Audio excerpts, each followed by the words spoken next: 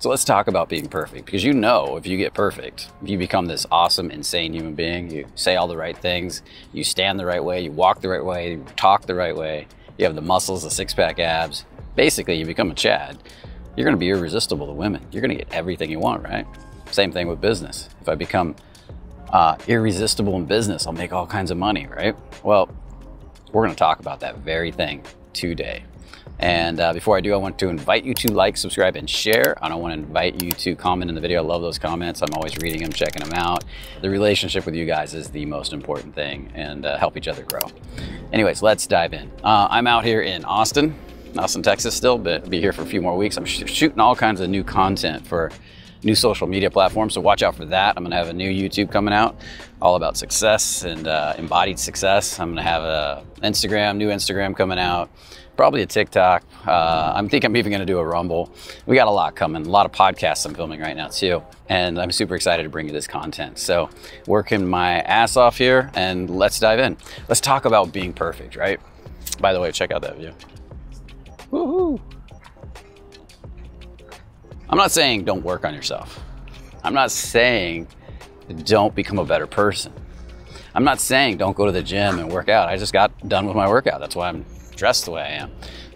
Got a hole in my shirt, and I'm out here sweating. But I figured I'd just come out here and not clean myself up today and talk to you guys, wear my glasses, not put on my contacts, and say, I'm far from perfect, right? We all are. But we have a secret obsession deep down inside, most of us. We really honor our secret thoughts that we really want to be perfect. So many people come to me for the dating confidence because they so badly want validation.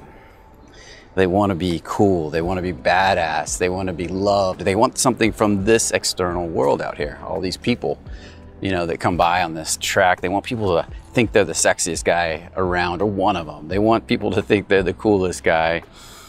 And it's a little bit of a mind fuck, right? Because the more you want something, the more it runs from you. And if you look at anybody, like myself, I'm far from perfect, right? I have terrible vision. I don't have the huge muscles. I have a little belly that I've never been able to get rid of. I do love to work out now, but I don't have perfectly white teeth, and I haven't gone and fixed all these things, and for some reason, I don't know why, I'm 5'8", not super tall, probably even a little lower than 5'8". I might be 5'7.5", right? I think I might have that off. I might be cheating just a little bit, right? I'm bald, I got a big forehead, call it an 8-head, right? And in my mind, there's nothing wrong with any of that. There used to be. I used to obsess over it. I used to worry about it. It used to bother me. I used to be like, oh, I wish this feature, I wish I had a stronger jawline. I need to fix that. Or I had whiter teeth, or if I could see perfect, or if I had, the big one was ripped abs, right? If I had ripped abs and I was this badass with muscles and ripped abs, I would be successful. And here's the funny thing, is that's the very thing that's been keeping that at bay, my ripped abs and muscles, is probably that former obsession over it, right? And what I'm doing with this video is I'm saying, all of that is a lie. You can get there. You can become, I've seen guys that work really hard to develop muscles and looks, and they become a Chad, only to become disillusioned in the end. Because even if they get all the women from being perfect, the women don't love them. They're getting all this validation. They need the validation to be happy. And then the next day, after they bang a new hot chick, they're miserable again. Or maybe they last for a couple weeks, then they're miserable again because they've never fixed who they are inside. But here's the funny thing. When you work on yourself inside and you really begin to love life, which I had to do, right? Then your whole life begins to change for the better, regardless of whether you're perfect or not. Just like this tree, right? It's missing a branch here. It's got knots all through it. It's part of its character. It's part of its beauty. And that's what makes it unique and interesting, when you can truly own that stuff. So that's what I want to talk about today. I believe the most attractive men long-term, the men that are really powerful in the world, aren't looking for validation from this world out here. All the people on this track, they actually own themselves. They love themselves. And I think the most powerful version of men didn't start out that way. They had to learn to love themselves. They know what it is to be humble. They know what it is to be grounded. They know what it is to open their hearts consciously because they didn't have it when they were young, you know? And that is literally what makes their life so good. And that's something you can all obtain. You see, I don't have all these things, right? But for some reason, I still have a great life. Life treats me well. I travel the world. I'm in Austin right now, right? I just came from Minnesota hanging out with my dad. I didn't grow up with my dad. He wasn't around. I could spend my life resenting him and hating him for that. Or I can just love him because he's so loving right now. 85 years old, and he takes such good care of me now. But I did have a sociopathic stepfather. You should be upset about that. Well, I let that go years ago. I had a bipolar, borderline, narcissistic mother, right? Well, I loved her, man. I worked hard to reach the point where I loved her and I could give love to her. I lived in Montana skiing the last 3 years. I wanted to live by a ski resort and ski, and I did that very thing. Next month, I'm going back to Romania to teach 2 more masterminds, something I love to do with friends. I'm gonna hang out with Zamparion. I'm gonna hang out with my friend Hans. I'm gonna meet some new people out there that are amazing. And this is, actually I'm gonna be meeting this guy out there that used to be an actual professional gigolo, supposedly, you know, one of those Chad, really good looking guys. If you want me to do an interview with him, let me know. I'm thinking about doing it, just because he's had all these realizations in life from spending years in that lifestyle and getting out of it. And I think it'd be an interesting interview, so let me know if you guys want that. But I travel the world. I've got friends in all these different places that I go, right? I was just in Canada with all these friends that I met that actually live here in Austin. So I'm out here in Austin and I'm filming new content. And I get to hang out. This is how my work days go, right? Hanging out, seeing stuff like this. Life treats me well, yet I don't have six-pack abs. I'm not young anymore, yet I can still date beautiful women. I don't have the perfect body. I've got a good enough bank account. I didn't start out that way though. Not until up until my mid-30s, I was broke all the time. I've had gut issues most of my life. I don't have, like I said before, I wish I had a smaller forehead. I mean, I could go on for days. Who cares? Look at my glasses. Like if I set them square on my ears, they, see how they're crooked all the time? Like I go, oh my God. And you guys have called that out in the videos a few times when they fall down, right? And if you hook them here. See, these are all the things that we as humans, we obsess over, we worry about. But when you start to own it and you open your heart in spite of it, start to laugh at yourself and start to say, this stuff is awesome. This is who I am. This is my beauty. Then your whole life begins to really change and people love you because what people actually do is they reflect who you're being. If you love all your flaws instead of trying to fix all your flaws all the time, then what happens is people love you for your flaws because we all have flaws. And when we see somebody that knows how to love themselves in spite of their flaws, we end up loving that person. And then when you're no longer fighting to get the perfect six-pack abs, you find it suddenly easy to do, or get the muscles. It's suddenly fun to build, right? So now I love working out. This is something I worked on recently, was getting past worrying about what I thought of my body. And now suddenly I'm in the gym all the time, moving, feeling, and I imagine my body's gonna change over the next few months a lot at the rate I'm moving. So I wanna invite you into this idea that you're perfect just the way you are. You're beautiful just the way you are. You're awesome just the way you are. If you, and I'm talking about you, can feel that. If you can find that in you, to say, I don't need to change this, doesn't mean I won't. Doesn't mean I won't do the work, won't go out and exercise like she's doing. Doesn't mean I won't hustle. It's just, I'm gonna do it now from a place of loving this thing and giving it what it needs to be its best, versus from a place of needing to fix this thing, right? Needing that it's broken, that I need to do something about it. And when you make that change in life, and you really mean it, you gotta really mean it in your core. You gotta be able to open your heart and digest that idea with your gut and let go of all the anger and resentment you have towards the people in your life, like I did my mother and my stepfather and my family that from my childhood and who knows who else. Then that's when that really begins to change. Have you ever seen the Japanese bowls that Then when they drop them and they break, and then they put them back together, and they put gold lines wherever they're broken, and it actually makes them more beautiful. It's part of the wearing of the bowl and the aging and the knotting and the twisting and the turning and the gold lines that go through it. I forgot the name for that. I talked about it in a previous video once. But when you see it, that's part of what makes it beautiful. You know, for years I wanted everything to be perfect all the time. If I got a new piece of furniture, don't sit on it, it might get scratched. If I got a car, I don't want to get a dent in it. And now it's kind of the opposite, right? I get a leather couch, the wear and tear on the leather couch is part of what makes it beautiful. My four-wheel drive truck especially, you know, I got dents and dings in it now that I put in there myself, that each one's a story. And I've noticed this with clients. When I get a client that's seeking being perfect, and he wants so bad to be perfect, like Eddie or so many of my other clients, and they resolve that, especially in dating, it's kind of wild to watch them change. And I like to use Eddie because so many of you guys have got a story about being short, right? He's 5'2", and he pushed women away when he met them like crazy. But the dude literally did exactly what I'm talking about. He fell in love with himself. He fell in love with who he was being.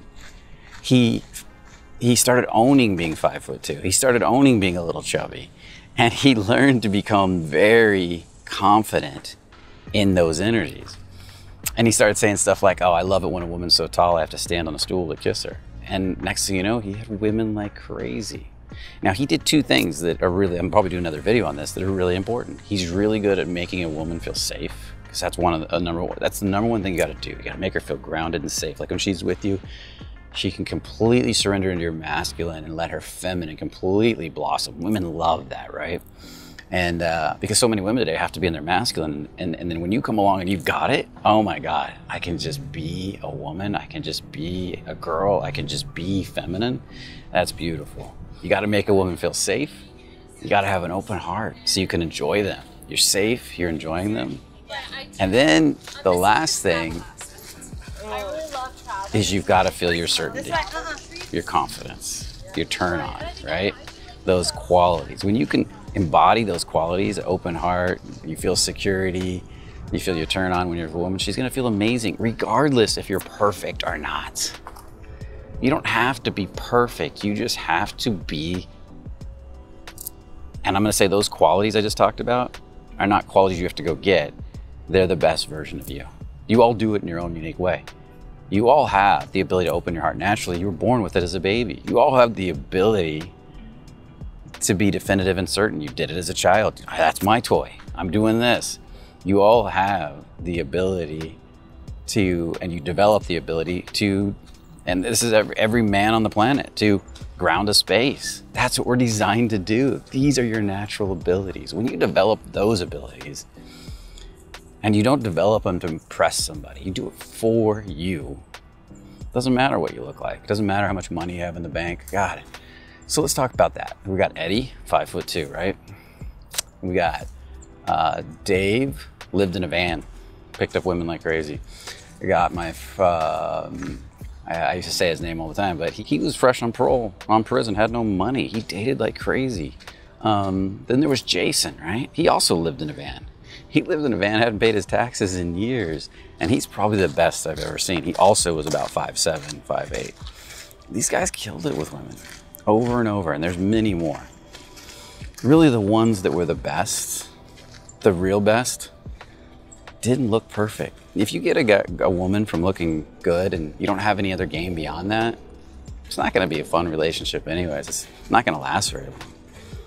You know, but if you really learn to be what you're designed to be, and you start to get your success from being, and from letting go of attachment to outcome, from enjoying life, from being the most powerful, best version of you, then everything changes.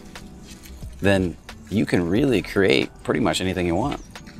That's why I'm living the life I'm living. That's why I don't sit there and obsess over, I gotta go get LASIK, oh my God, I gotta look good. I gotta do a bunch of jaw exercises. Actually, I'm doing some right now, I'm trying it out, but I gotta go get a six-pack abs. I got to get muscles, and I'm working on that right now. But I'm doing it because I'm having fun with it, not because I have to. When you don't need people to validate you and you can really own that stuff, just put it out there on camera. Let's leave the glasses crooked for a minute. And you really own it with an open heart and groundedness. That's when you're most attractive. So hopefully you're getting this idea and you're starting to understand, oh yeah, there was also Sean Stevenson, right? Remember Sean Stevenson, 3 feet tall and in a wheelchair. He was dating like crazy. And I went to a party with him once, right? 3 feet tall and in a wheelchair, and he was being, the women were holding him in their laps in the jacuzzi, and he was teasing and bantering and playing with each one. He was a solid dude. And God rest his soul. So I want to encourage you with this video. That's why it's a messy video. It's all over the place. I don't have the perfect lighting. I don't have the perfect, actually I'm throwing all that out anyways. Then I want to encourage you with this video to really take in what I'm saying. Start to look at all your imperfections, all your secret thoughts, all that part of yourself where you attack yourself and you beat yourself up and women will like me when, or I gotta fix this. Maybe it's not even women will like me when. It's just, can you hear the, what are those? Are those locusts? I don't even know what they are. But when you start to feel that part of you that feels like I need to change something about myself to get something from somebody else, even groundedness, even open-heartedness, that's what I want you to acknowledge. Put it in the comments. What is that? And stop it. Because everything you do to grow. You do for you. You do out of self-love. And that's a whole different animal. I work out now. I worked out for a good hour this morning because I loved it. For me. I didn't give a hoot who saw me or I didn't get, you know, I also, another one I got is I think I'm too white sometimes. I'm really white. I got a lot of Scandinavian culture. So when I get out after being skiing all winter, I'm like, everybody's going to see me. You know what? And now I've been like, screw it. Let me go out and be the palest guy in the room and own the shit out of it, because that's what makes you attractive, right? And that also allows life to be a blast. So, like I said, I'm out here filming. I'm creating a bunch of new content for you about living in CAP, having a successful life, interviewing people that are doing that, whether they make a lot of money or whatever they're doing with my podcast. We're gonna keep this channel going, the Fearless channel. The Fearless channel is gonna be for you men. It's gonna be an experimental channel where I just talk to you guys for real and I just get honest with you. And then the new channels will be about the new business. So I'll let you know as that starts to happen. And I'm trying to think, is there anything else I want to tell you guys today? I'm sure there is. I'm sure if I sat here long enough, I could think of things for days. Yeah. So let's just end with go out and be messy. Be imperfect today. Go out, and if you're too white, let people see you be too white. If there's something like the glasses thing, who cares? Let it go for the day. Just notice what it feels like to be seen. And see if you can even accept yourself even 1% more in that area. Just say, can I drop in a little deeper in that area and accept myself a little more? If you do this on a regular basis, inside of months, possibly weeks, you're gonna feel very, very different. You know, that's when the self-love starts to happen. And when you love yourself and you begin to give it away to others, not because you need their validation, that's when you truly, truly become attractive. With that said, remember, only the confident really live. And that's it. See you in the next video.